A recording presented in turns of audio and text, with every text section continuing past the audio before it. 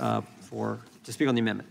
I'm glad that the ranking member has ripened the question of bribes from China. I think it's one that I would like to explore with Hunter Biden if he were willing to properly acknowledge and honor the subpoena that he'd received from the United States Congress. And if there's any comparison on the Trump policies toward China and the Biden policies toward China, I am eager to engage in that comparison because President Trump put tariffs on China. He was tougher on China than any Republican or Democrat president in my lifetime for sure. And what I've learned about studying bribes is that when people pay them, they typically want something in return. And so when you've got these allegations about Trump in China, you're able to easily compare that to a record where Trump cracked down on China. Now let's compare that to the Biden record. After the Biden China bribes, you get the Biden administration dissolving the China initiative that President Trump and his administration set up at DOJ to specifically go after and prosecute Chinese efforts to engage in malign influence with academia, with politicians, with high society. And I know we have members of this committee intimately familiar with Chinese malign influence. And we would want a DOJ resilient and capable to be able to ensure that no one fell victim to that, from the United States Congress to even service on a city council. Now, Hunter Biden had this interesting email exchange on his laptop related to China that I can't wait to ask him about when a judge ultimately orders him here or to a jail cell. Why was Hunter Biden hosting the annual meeting for his investment fund at the home of the Chinese ambassador? Seems like an odd choice. There are a lot of great venues in Washington that could host the meeting for your annual investment fund, but when you choose to do it at the home of the Chinese ambassador, that seems to send a pretty clear message that it's hard to figure out where China ends and the Bidens begin. And I found it particularly interesting that while Hunter Biden was personally setting up this special and unique venue to convince people to invest in his fund based on his close ties with the Chinese, that all he had to do to secure the venue was agree to a private one-on-one meeting with the ambassador beforehand, which the emails indicate Hunter was readily willing to do.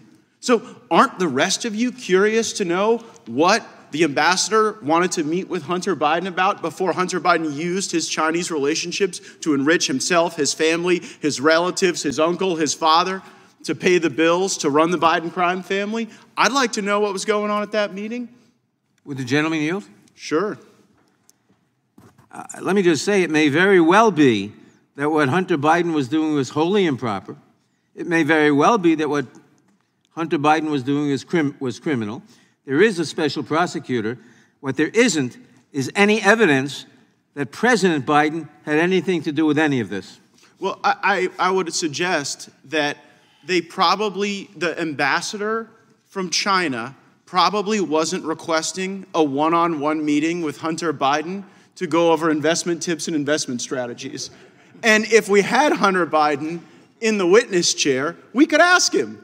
So it's one thing to say, well, there's just no evidence here. And then when we want to ask simple questions, like, was the ambassador asking about Hunter Biden's art interests and whether he preferred oil paintings or watercolors? I'm guessing that's not the case. And the reason Hunter Biden doesn't want to be in that witness chair is because when confronted with the documents and the evidence, they are boxed in. Because everybody in this country knows what was going on. Hunter Biden was the bag man. He was collecting the money, and Joe Biden was the inside man. And he was delivering the results for China and anyone else that was willing to pay him off. And that's what we're trying to get to the bottom of. I yield back.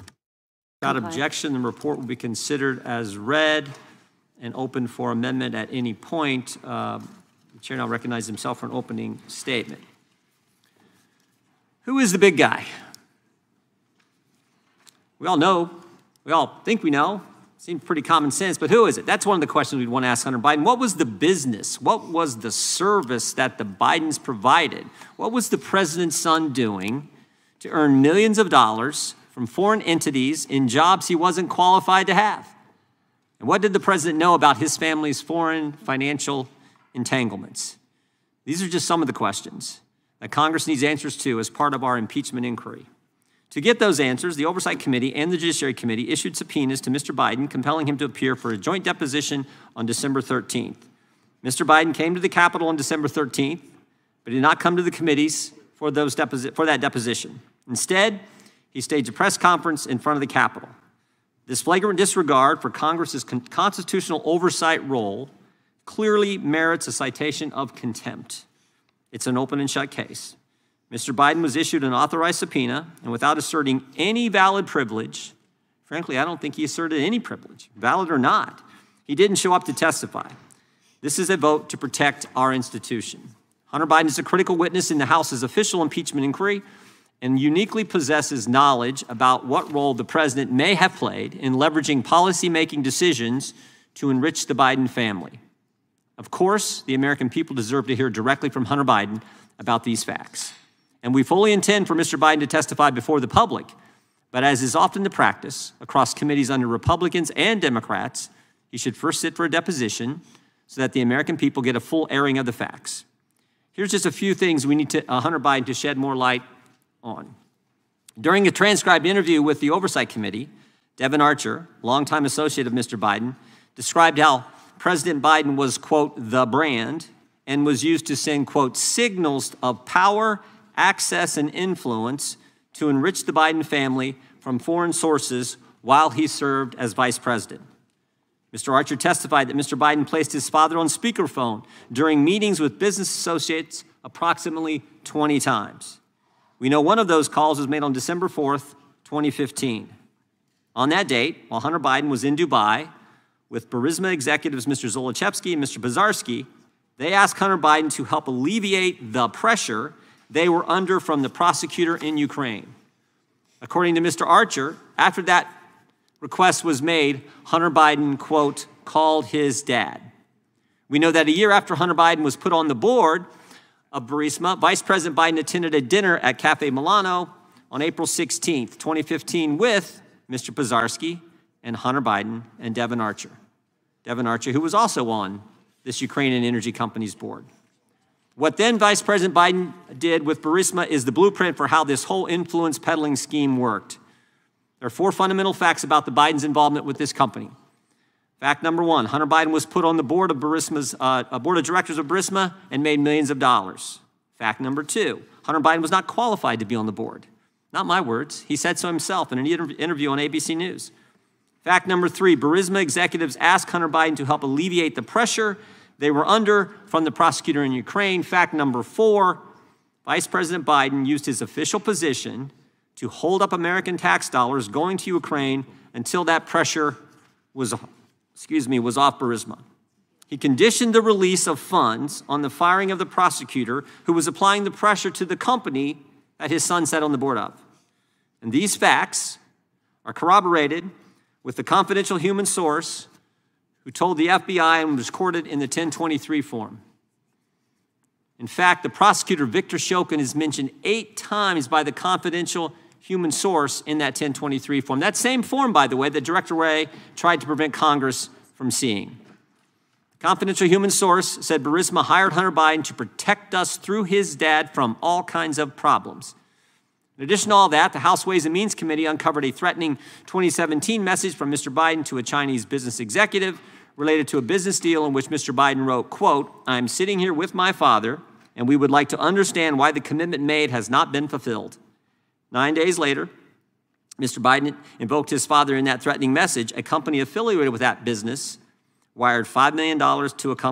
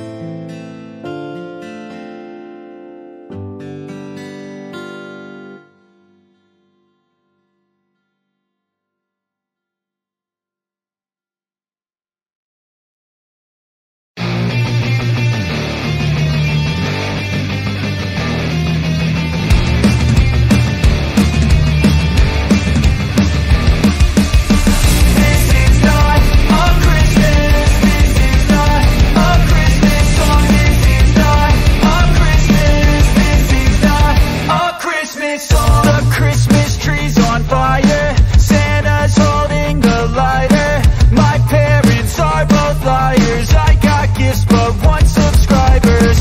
Thanks for the candy basket. Oh God, another jacket.